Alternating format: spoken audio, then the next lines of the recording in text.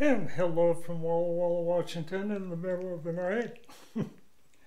So, this is a commercial small boring bar, braised carbide, and it's got a little piece of carbide braised on there. And I dug this out of a junk box, and somebody had ground the top by hand, and it's kind of lumpy.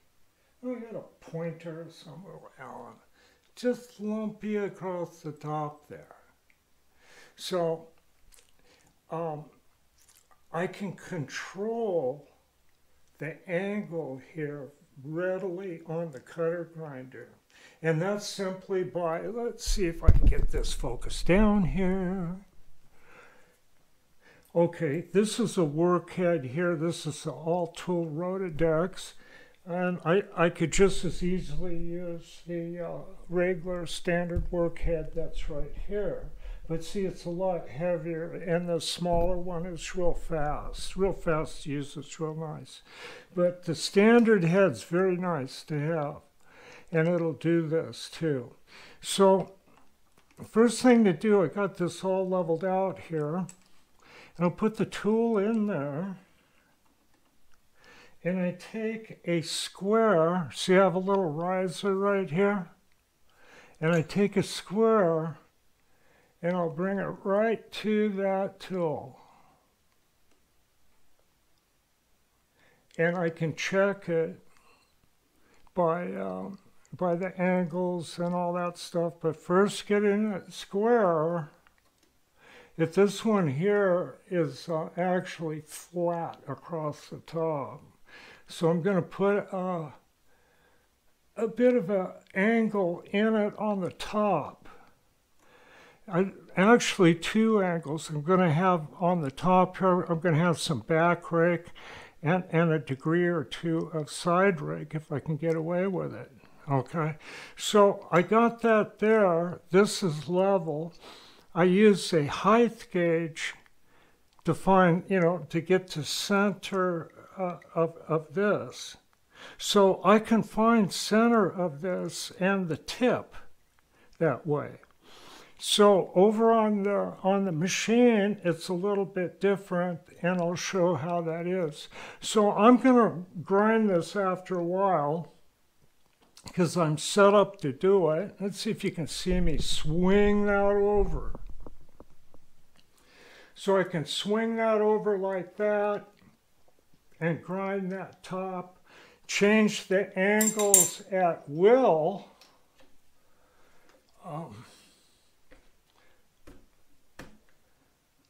By tilting, see? And I can get that little bit of back rake by moving it, the degrees here this way, and then the side top rake by giving it a degree or two up that way, then going across the wheel. Okay, now we'll get over to the jig boring machine.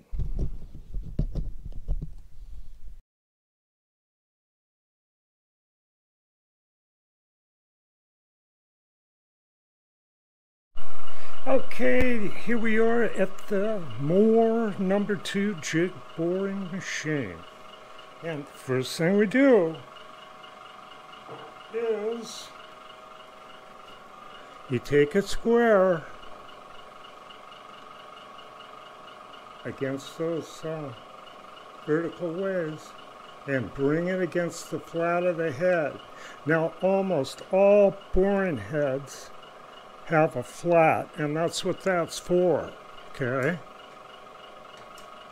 So the flat is flat. Okay, I got a little flashlight here because it's hard to see. And it's small too. So the dial's pointing towards the machine. It makes the tip of the tool point out where we can get to it and see it. The hole is centered. I've been working on these holes here. And there's a mark right here, exactly in center, where I can remove this this boring bore and replace it almost exactly. better than sighting down it like a $2 pistol. Okay, now to check that, let's get around this way. Gonna do an on the machine check. Let's see if that'll do it there. So I'm taking a vernier protractor and I got it against this edge here. It's flat enough for this. Let's get that. And I'm going to raise the tool just about the right spot, but still kind of have it in the hole. And pull that on over. Oh, it still wasn't in the hole. Right about there. Lift it up a little bit. I can see that I got the. Let me see here. Right about in there. And read it on the scale. I tell you what, I gotta get a magnifying glass for this thing. Okay. Probably need it. I am reading just about 5 degrees, but I think that's too much. I'm going to check it one more time here.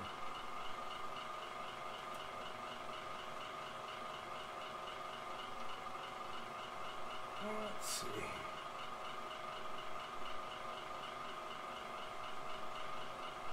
I'm going to go from that way.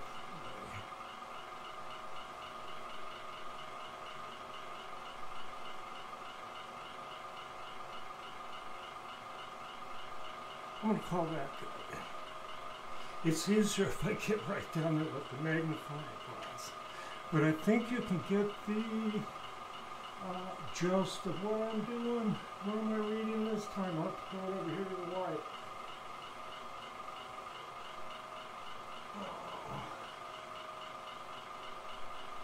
No, I'm still reading about 5 degrees.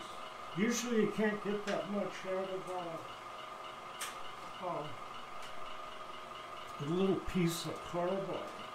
But these things just sort of aren't the most accurately made things. And actually I think both of these, no, this one's a Criterion, but I believe this is an import, and they work fairly well sometimes. And I always use C2. If you buy the C5 ones, they'll usually chip because they're too brittle. So if you're buying the cheap boring bars, get the C2. And always start with general purpose carbide rather than harder is generally not better. Okay, I don't know if you can see that reflection on the top. So I'm going to put that in the cutter grinder here pretty soon and grind that. I'm all set up to grind boring bars because I got this in here. And I don't know, it's a little too big. No, it would actually do those holes. Okay, so we know what the angle is here on this one. And usually they're about 3 degrees.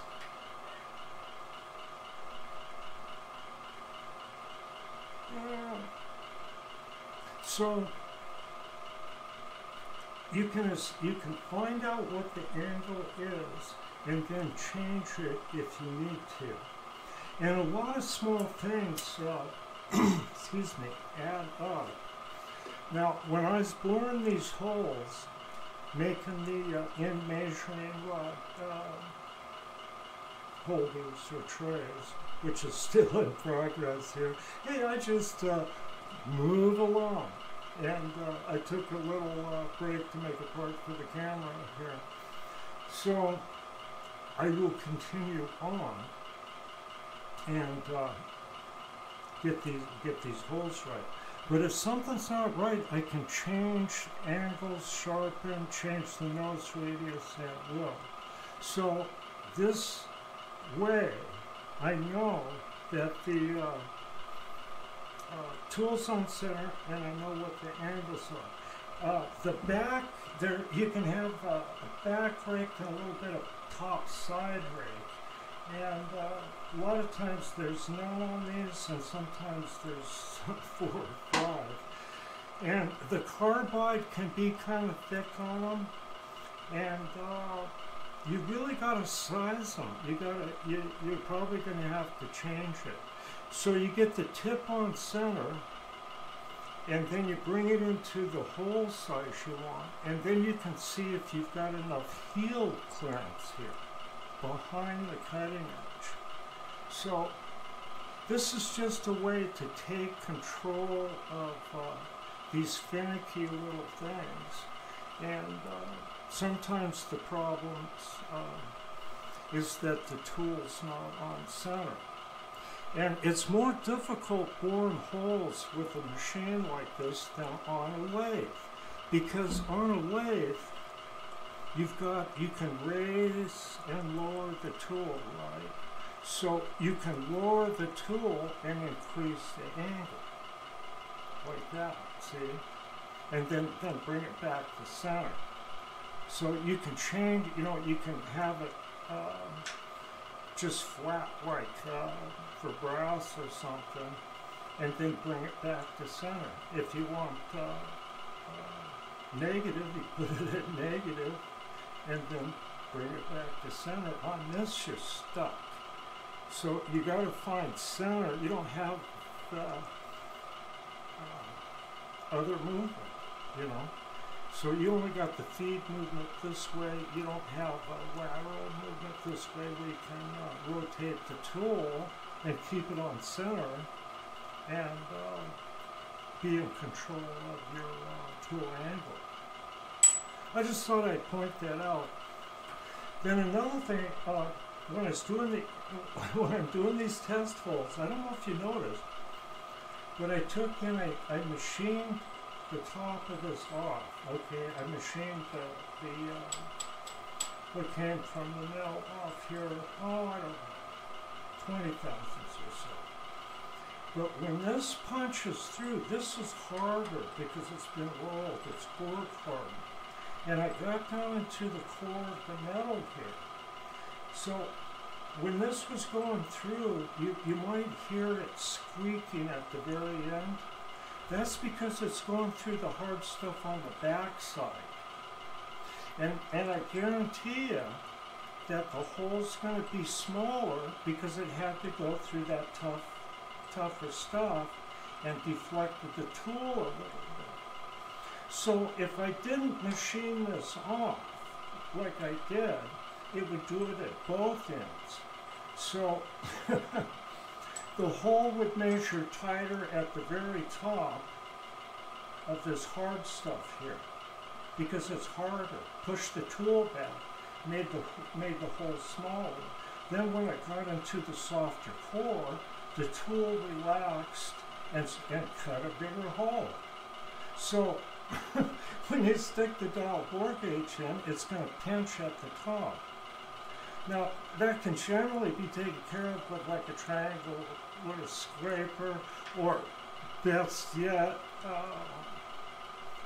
running a sewing home through it. But I just thought I'd point that out, and that if you're we're working in tenths of a thousandths of an inch here, and a tenth of a thousandths is 100 millionths. Yeah. And the accuracy of this spindle is 12 millionths rotational accuracy. That costs money. And I've talked about these spindle bearings. That's a problem. If there's a problem with it. Okay, so this is how you control it. Okay? And I will get back to boring these holes, and I think I'll just call this a separate video, like boring bar angles, something like that. But I thought that might be helpful because it's better than guessing at stuff.